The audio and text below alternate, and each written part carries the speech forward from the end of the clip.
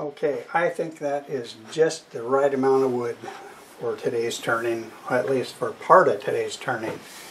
I have some cherry, some walnut, and some maple. And I don't know if you can see it.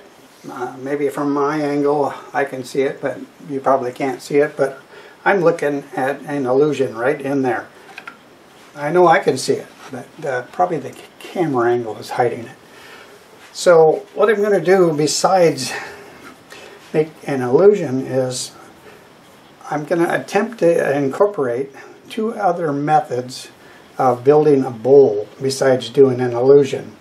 So as we get this put together, I'll see if I can do that or not. That's the plan. So I think we're going to have like a 3-in-1 turning here. I'm going to get all these pieces set up. I've got my wedgie sled set up.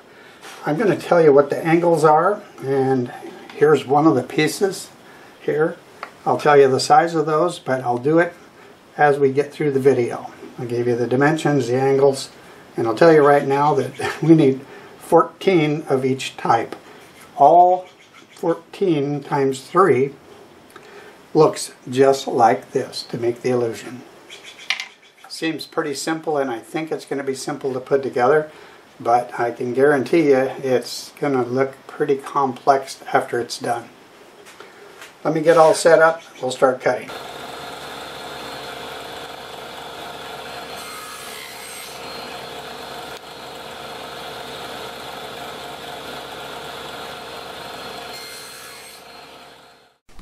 All these cuts are exactly the same length, same angle. So I'll just show you some of the cutting here. I'm about ready to start gluing this together, and I did say I'd give you the dimensions of this piece. And all the pieces that you need for the illusion have that exact same shape. I cut it from strips that were 0.575 thick. The height is, this is just what I had. That could be whatever you chose. That's a 30-degree angle on that piece right there. I'm not sure if you can see that, or you can see this. It's the same angle. I use my wedgie sled, and it's tilted in the way that you would make 6 segments per ring. And that means that's a 30-degree cut, and that is, so there's 60 degrees here times 6. Then you have a complete ring. That dimension, measuring down this way, is 0.65. That meant that that's 0.65, and that is, and how that worked out is, this is double the 0.65, so it's 1.30 inches long. That's the piece. If you make pieces just like that, it should all go together. But you want to measure this yourself. If your thickness is off a few thousandths, this will be as well, and maybe it'll be off even more than a few thousandths because of that angle. There was a couple ways I was thinking about gluing this together, and one of them I'd sure like it to work, but I don't want to gamble on this. I'll show you a picture if I had it laying there ready to do it. The problem is every piece was looking like this, all glued together at one time. It sure looks like it would work, but I don't want to take a chance. Next time I will. What I'm going to do is glue them up. Well, I have a little sample here. We're just going to glue them just like that. Out of the 3 types of wood, I use a walnut and a cherry, a walnut and a maple, and then a cherry and a maple. So that's the 3 that make a little section. So that's what you have to do to create this. So I'm going to put these back in here so I don't mix them up. I'll show you how I glue it together. We'll start with this one.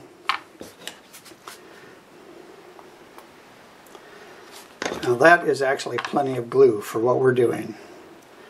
I rub it around and make it nice and flat. Then I'll put them together like this. Rub it, pushing fairly hard. And I will take paper towel and some water like that.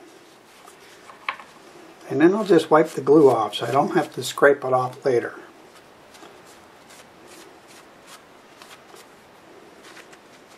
I'm going to set it down again, make sure it's sitting flat, and that these ends are like so, and that's all I'm going to do to that. I'll come back later and show you how we glue them together into a bigger group, but I'll just do all of these and it'll look just like I did there. So I'll be back shortly when all of these pieces are glued up.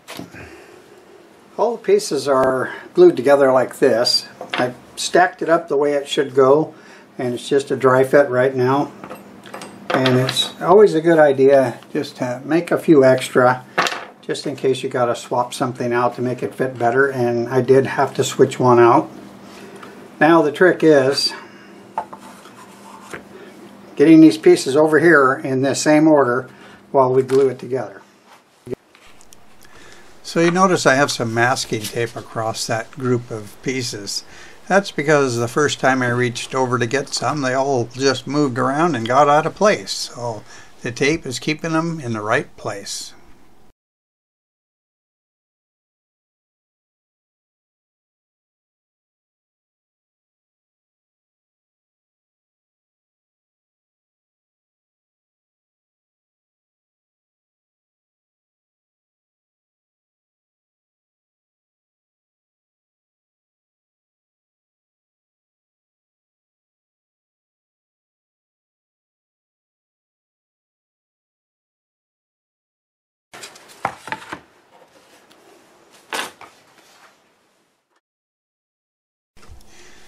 So about the only way I can get rubber bands around something this size without getting hand cramps is to put it under my press with something over the top of it like this bowl holding the pieces in place.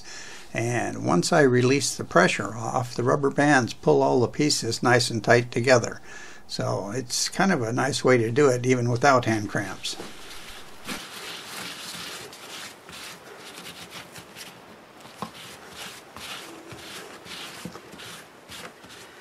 I cut these plywood segments out in advance. My thought was to use the band clamp on it. After looking it over, I decided I would just put these bar clamps across there. This let me adjust anything where it looked like it might need to squeeze up. It worked perfect. This was way better than what that band clamp would have done. I'm going to let this sit all night and we'll get back on it tomorrow. So the last part of this glue up is these 6 oversized wedges that I cut on my wedgie sled.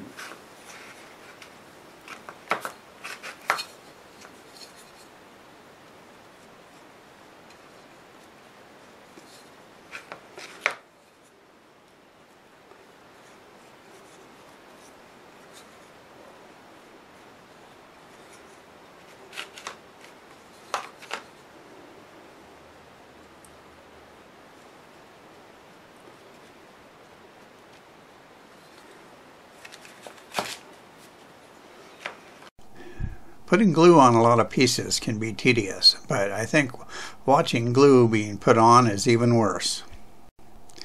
So we'll get this done a little bit faster.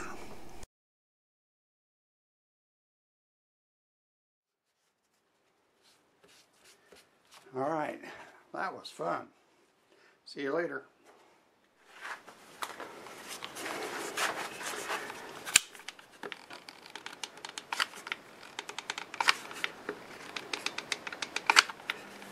After hot gluing the tenon on, I flipped it around. I flattened that out and sanded it. It's nice and flat.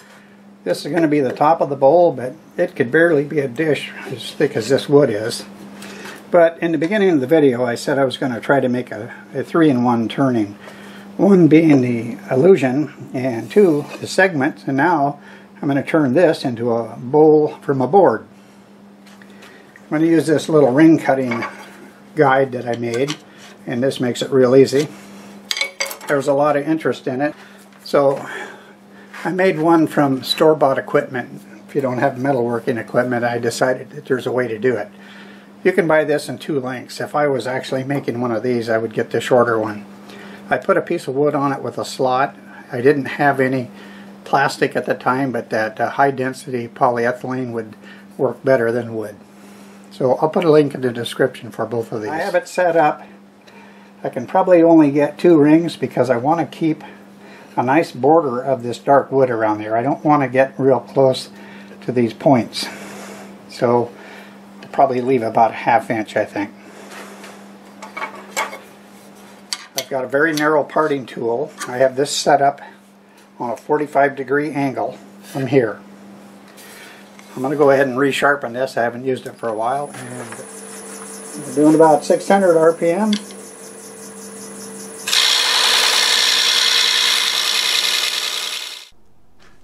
Those 2 pieces of wood standing up behind the turning, that was kind of an experiment. I was trying to keep the piece from flying back onto the chuck and whipping around.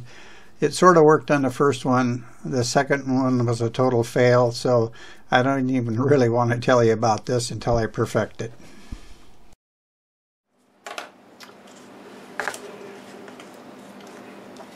Okay, we'll get this glued together and let it sit all night, and maybe we can get it in the lathe and finish turning it.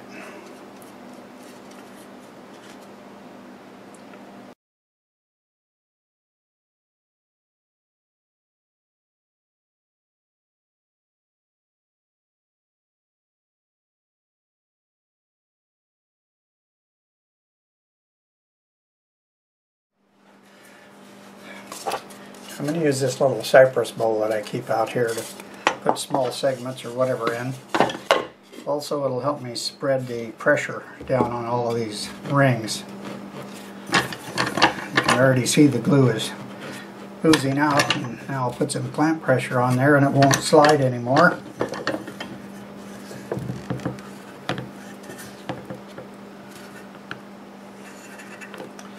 That should be enough, and it's got a nice squeeze out. And I'm guessing it does on the inside as well. So tomorrow we'll get this up in the lathe and do something with it. I have it back in the chuck. It's sat all night plus part of the morning. Basically, I'm just going to clean this up. There's not a lot of shape I can do in this short distance, and both of these rings were cut out of 45. I just want to open this up so we can see the illusion. So I'm turning about 850 RPM. And you can see it's running quite true, and I'm pretty happy with how that glue up went. 1/2 inch bowl gouge, and just clean it up.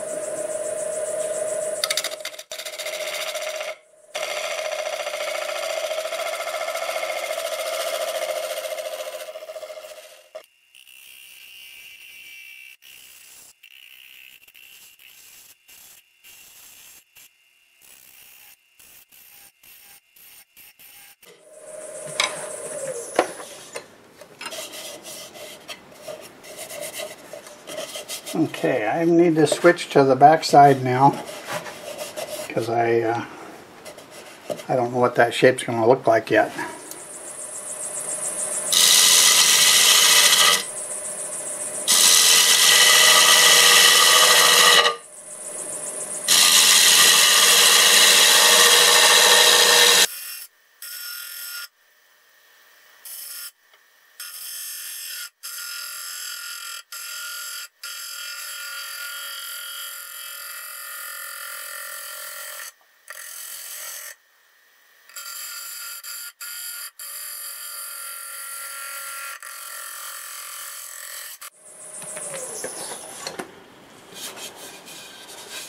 Okay, that's not bad. A little bit more right here.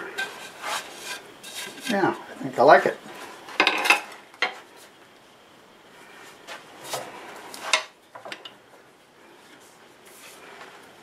Those are the shavings you get. Looks like coffee grounds.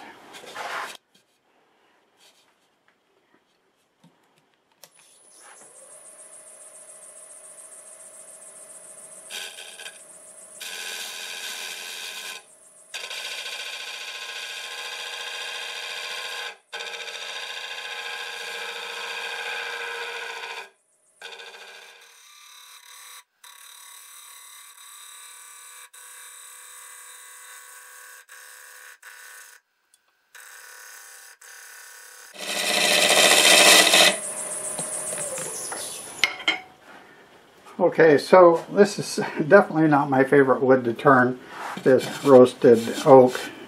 I'll show you why.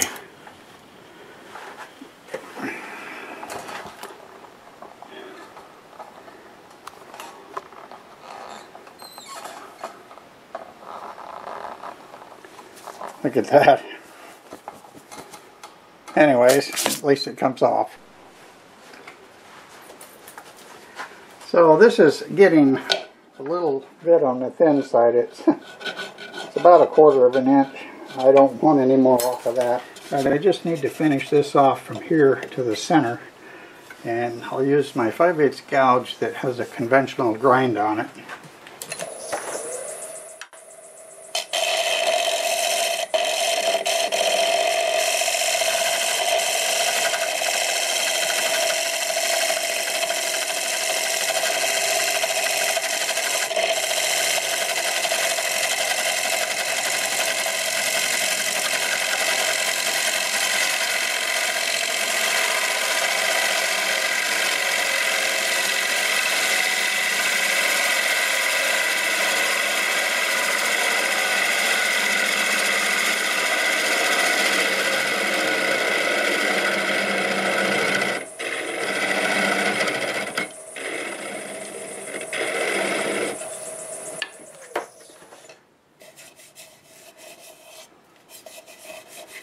Not bad at all.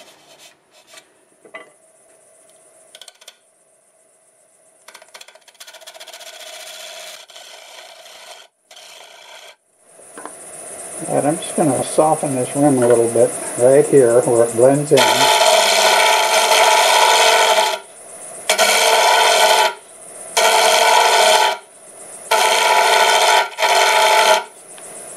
Okay, I think we are ready to sand. I'm going to go ahead and sand this now, and it should be pretty easy. All the wood sand nicely, and the roasted oak is soft, so it won't take much at all.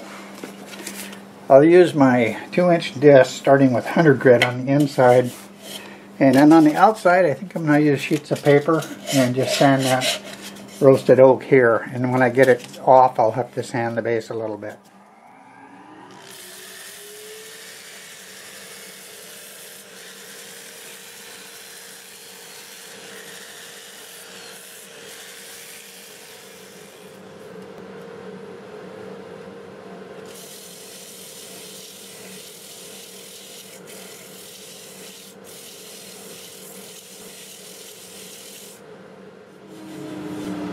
Alright, so that was really easy, and I'll sand all the way through 400 and we'll come back and get a finish on it. Got it all sanded to 400, time to put a finish on it, and I've decided to use the Minwax Wipe-On Poly.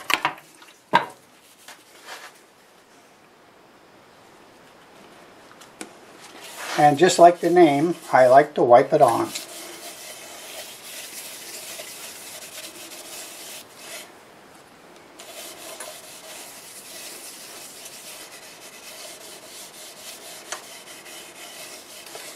It looks like this roasted red oak is going to be very dark, which is what I was looking for.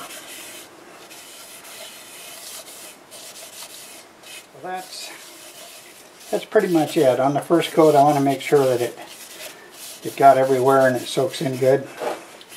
I'll go ahead and do the bottom, and it'll look just like what we're doing, same process.